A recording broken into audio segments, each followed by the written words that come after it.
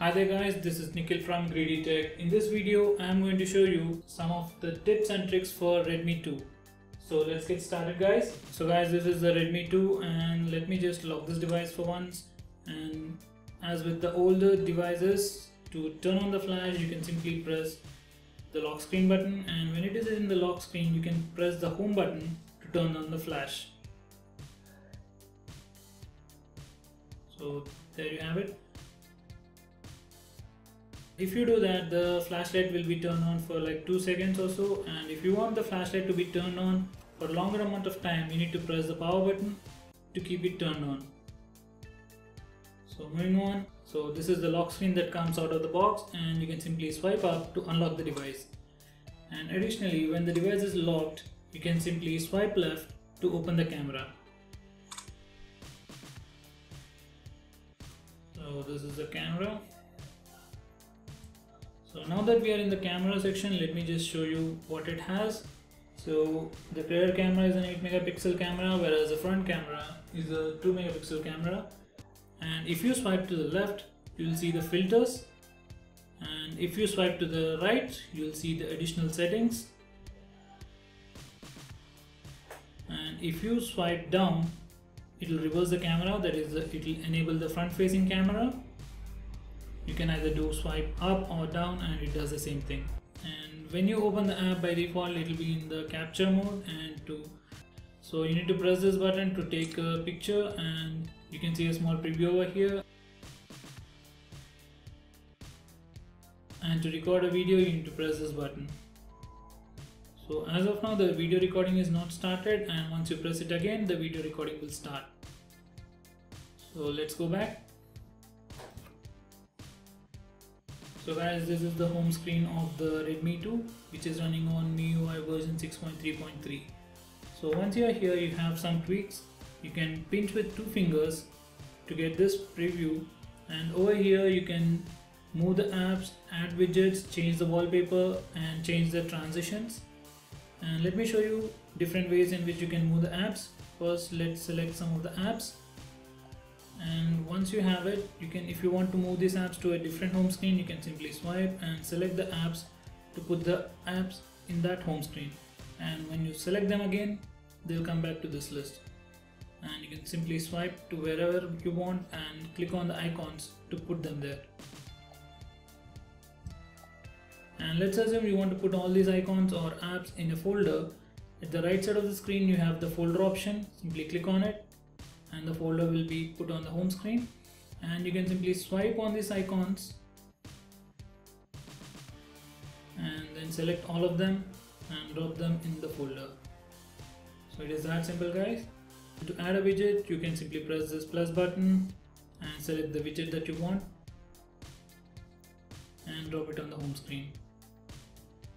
And changing the wallpaper is very simple. You can simply select the wallpaper to change it, or else you can go to the browser and change it manually. So additionally, if you pinch with 3 fingers, you get this view where you can select the default home screen. So let's go back. Once again, pinch the screen with 2 fingers, and now you'll see a small icon over here. When you press that icon, you'll go directly to the theme section where you can download any theme and apply that theme.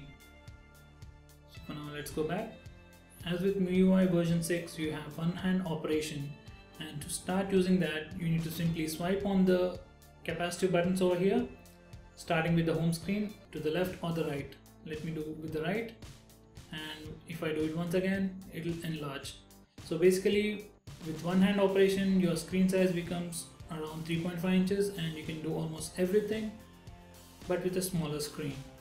And if you swipe left from the home screen, it will simply go left, and if you do it once again, it will become larger again.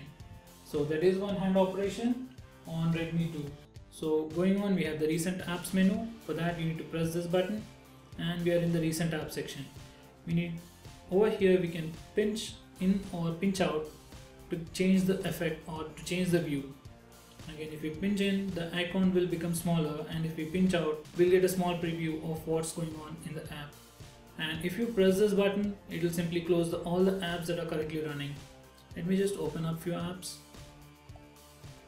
and now press the recent apps button.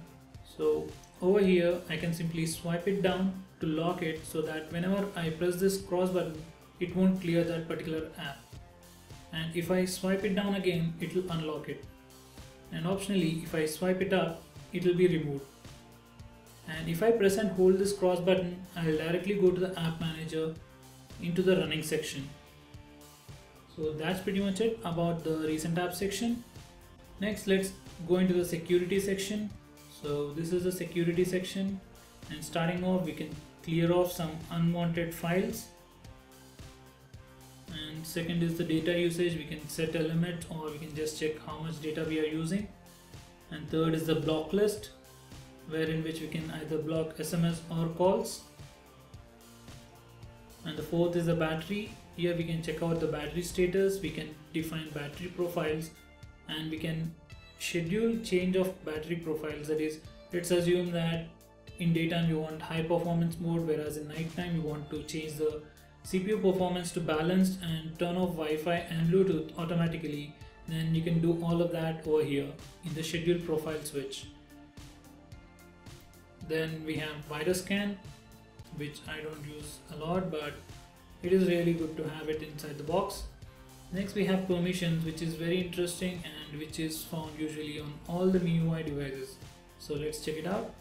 So in this section we have both auto start and permissions. If we go to auto start, it will simply list the list of apps that will start when your device is turned on.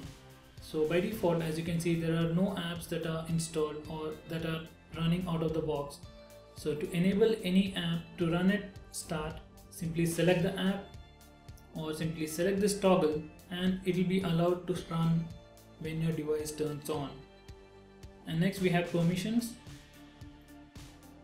Over here we can see which app is asking for which permission, or else we can simply go to the permission and see what are the apps that are using that permission. Let's go to calls and contacts and see what are the apps that are reading our contacts. So these are all the list of apps that are reading our contacts. As of now they are not allowed it, and when you open one of these apps you will be asked if you should allow the app to read your contacts or not. So it is very similar to the privacy guard in CyanogenMod, but you can assume that it is the MIUI version of that. So let's go back. So guys, that's pretty much about the security. Now let's go to the notification bar. When you swipe down you have two panels over here. So the left one and the right one. So the left one is where you'll get all your notifications and the right one is where you have all your toggles. So let's start from the top. You have the silent or the profile mode, and next you have the rotation lock, and third you have the lock screen, fourth is Bluetooth, fifth is data. All these things you know already, but let's start with DND, which is the do not disturb service, and whenever you enable it, it will block all the calls that you are receiving.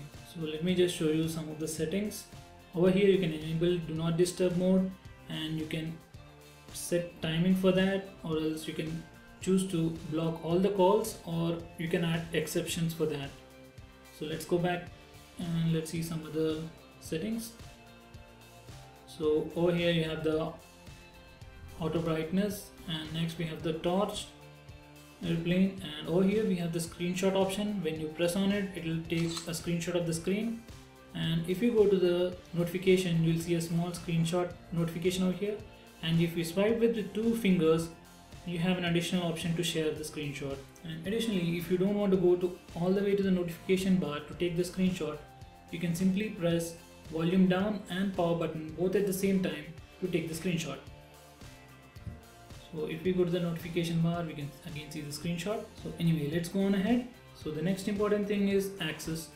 So if you simply turn it on, it will ask you to draw a pattern. Let me confirm that. So now you have access enabled. So with access, what you can do is you can block others from accessing any apps. So you can consider this as an app locker which comes inbuilt. So one advantage of it being inbuilt is that it won't really take away much of your RAM and it will be robust.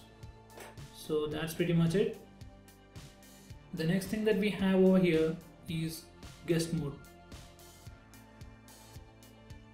So this is the guest mode. Whenever you turn it on, the person who is using the phone won't have access to your personal files.